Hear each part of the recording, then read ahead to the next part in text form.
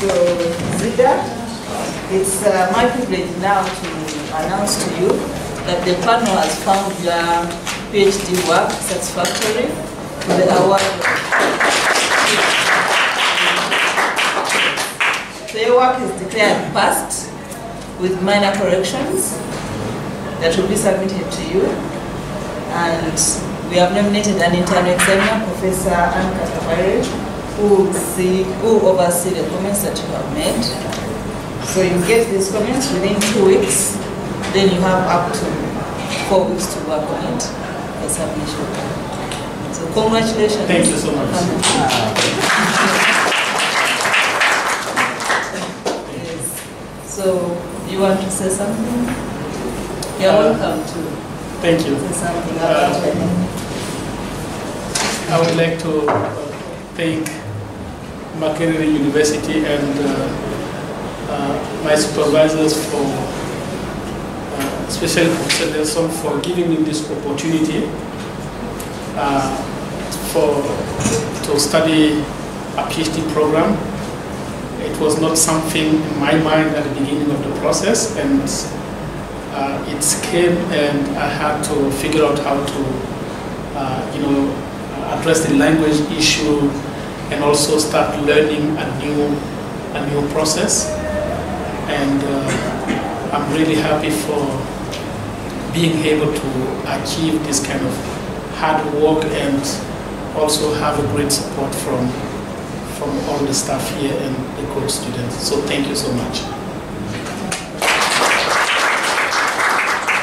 I must say that the panel was very impressed and said that you were very courageous to take on this task, an English-speaking PhD coming from a French background, and they applauded you for this. So thank you very much. So on behalf of your supervisors, I will invite Professor Simon Hambo to represent them. Say something. Well, a word of congratulations to Zida. He has worked extremely hard to make this happen. And what is interesting,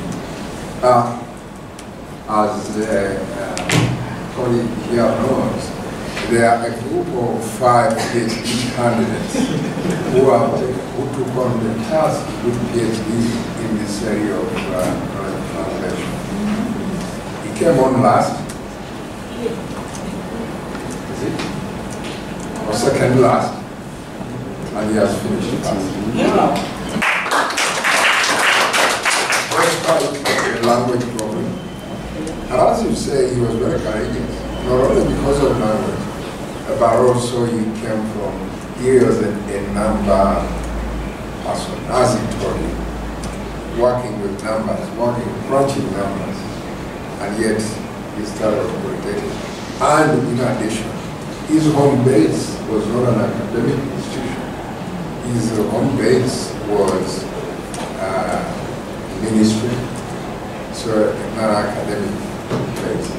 Combining all those, I think it was a risk for him taking on this.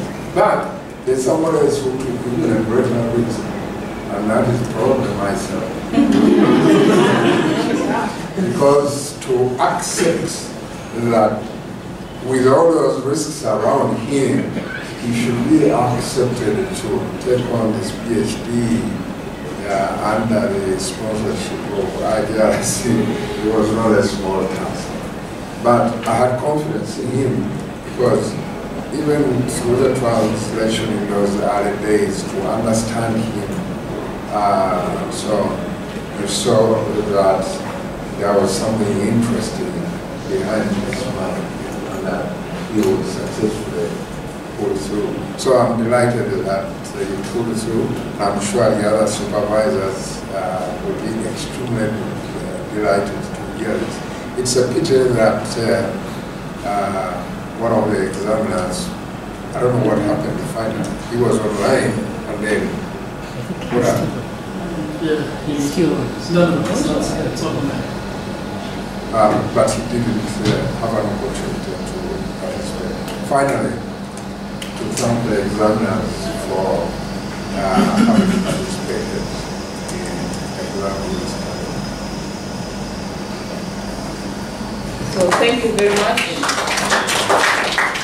again for bringing this to conclusion, and we thank you all for coming to attend and celebrate with him, and again we continue to thank our examiners and the opponent. It's not an easy task to accept to read a PhD book and be up for your examination.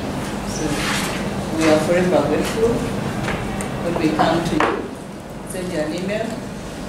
Please don't hesitate to receive us. Thank you very much. Yeah, so we'll bring this to But one other one, I forgot to thank the fellow PhD candidates that he's working with. They have been a very cohesive group and supporting each other, and I think they have supported them tremendously well. yeah. Thank you.